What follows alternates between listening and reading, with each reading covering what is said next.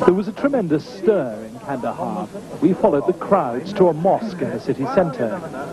The Taliban had been holding an assembly of mullahs from all over Afghanistan. Now the results were about to be made public. A holy war was announced against the government of President Rabbani in Kabul. And the head of the Taliban, Mullah Omar, was declared to be the Amir, or leader of all Muslims everywhere.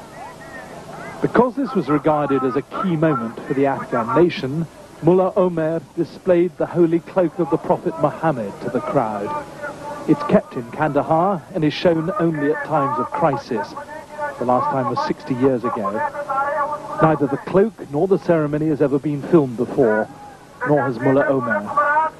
People in the crowd threw up their turbans to touch the cloak and be blessed by it. It was like being at some great religious ceremony in the Middle Ages.